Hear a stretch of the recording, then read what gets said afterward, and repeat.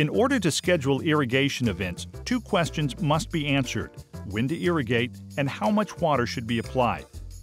These questions are very complex due to soil characteristics and irrigation systems. Although there are many tools that can be used to help growers determine irrigation scheduling, there is no perfect method for predicting the exact time to irrigate a crop. The soil acts as a reservoir and foundation for the crop.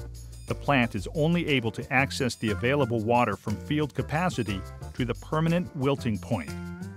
Field capacity is the maximum amount of water that can be stored in the soil after gravity drainage has occurred. The permanent wilting point is the lower limit of the available water in the reservoir and is where the plant will begin to irreversibly wilt. Soil moisture depletion is the depth of moisture depletion at any particular time. This value can be closely approximated using the soil water by feel evaluation. The by feel method samples the soil at different depths to determine the soil water deficit. Based on the properties of the soil, one can estimate the soil moisture content. The soil is rolled, squashed, and squeezed to determine if the soil will form a ball, leave a stain, or hold a ribbon. This method is most useful on medium and heavy textured soils. There is a simple table that shows an approximation of the soil water deficit. It can be used to estimate the soil moisture depletion in inches of water per foot of soil. The NRCS Estimating Soil Moisture by Feel and Appearance brochure also provides a guideline in English and Spanish for estimating soil moisture conditions. This table is used to determine the dryness of the soil by performing several very easy tests. Initially, one needs to try to form the soil into a ball and then into a ribbon.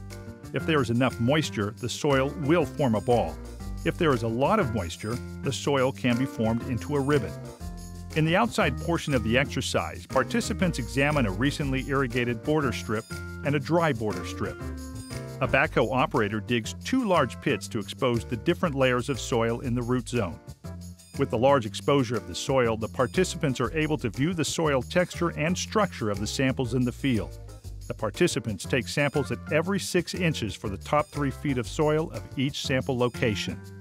Each person has the opportunity to get a sample of the soil and classify the moisture depletion at that particular level. For the dry soil samples, the class adds a small amount of water to the sample in order to determine the soil texture. The class is also shown how to operate soil moisture sensors. This quick evaluation determines a soil moisture depletion value.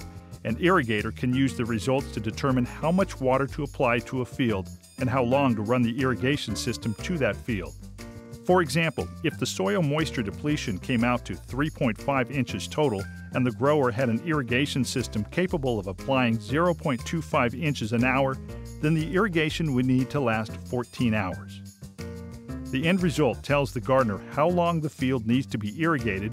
In this example, 14 hours is needed to bring the soil to field capacity.